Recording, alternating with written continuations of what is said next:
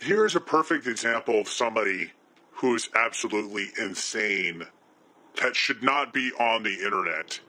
This guy, Darius Truxton. I've never heard of him in my life, but I've seen him commenting on Radical Rick's channel recently, which, by the way, I'm banned from because Radical Rick cannot take criticism. Looking at his video, today he made 2 videos about 8-Bit Eric, and if that's not sad, I don't know what else is. I'm not even a defender of 8-Bit Eric. In fact, I can't stand him. I think he's the worst part of Game Chasers, and I'm actually glad that he has not been on an episode in quite some time. But moving on, looking at his video, today he posted the truth about 8-Bit Eric, where he says 8-Bit Eric is wrongfully accused of fake subs and alt accounts. I explain why he's not, and it seems like he's defending 8-Bit Eric. I commented, I said, if you look at his monthly views, his channel is not dying.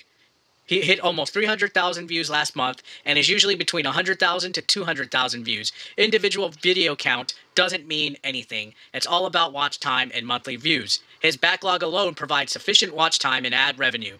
Looking at his stats, I can conclude all of this. That's not a dying channel. It might not be growing, but it's not dying either. So I thought, that was a constructive enough of a comment, contributing to the discussion, being a part of the community that these guys always want. These guys preach fair discussion, and then when somebody shows up, what happens? Well, I'll show you what happens. Eric, I know who Keeb is. I am a longtime fan. Damn, come on. I'm trying to defend you in not even 3 hours. You are using a sock account. Unbelievable, Eric. So I find it hilarious that just because this guy recognizes that I'm using the word Keeb, the name Keeb, which was a nickname of Chad Mitchell, who was also on Game Chasers content, he accuses me of being 8-Bit Eric. So you mean to tell me that I cannot be a fan of Game Chasers and Keeb the Joking Gamer, that just because my username uses the name Keeb in it, that I am automatically 8-Bit Eric? And then, of course, you have people chiming in, and I decided, here I am thinking you're more reasonable than Hippo Rick, a name that I saw... Gamesta, I believe. Gamesta made a video saying Rick is a Hippo Rick, or something about 4 weeks ago, I believe. I used the nickname because I enjoy that. Rick is a Hippo Rick. Yet you jumped to conclusions worse than he did. I'm not 8-Bitch Eric. Then this guy goes, there you go, that's an Eric response. Holy shit, man. If you wouldn't have used Keeb, I would have maybe believed it. This guy probably smokes a little bit too much weed, or, to be that paranoid. I barely just made some conversation and thought maybe I could have a reasonable, fair discussion about how I feel, based on Social Blade, which is public knowledge, public stats, that 8-Bit Eric's channel is not dying, but it's certainly not growing either, because let's be honest, other than the influx of subs he got off of that Mortal Kombat bullshit, his channel is pretty much stagnant.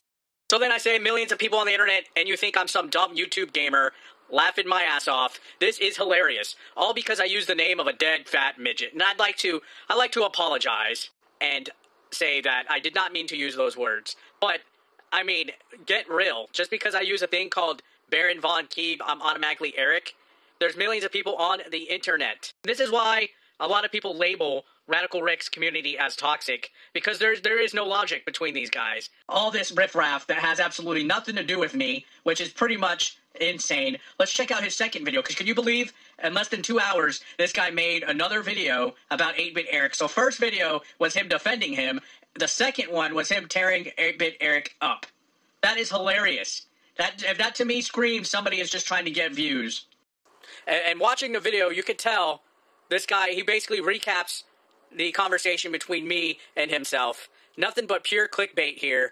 This guy is easily trying to make a name off of a no-name, which I find hilarious, and I'm honestly surprised 8-Bit Eric has not chimed in on this conversation, considering that guy cries like a 16-year-old schoolgirl on his Twitter. So who even knows at this point? I just find it hilarious because the same thing happened on Radical Rick's channel. I made a comment, gave some feedback, some criticism, and Radical Rick couldn't take it. He blocked me, and he blocked several other people, which is ridiculous.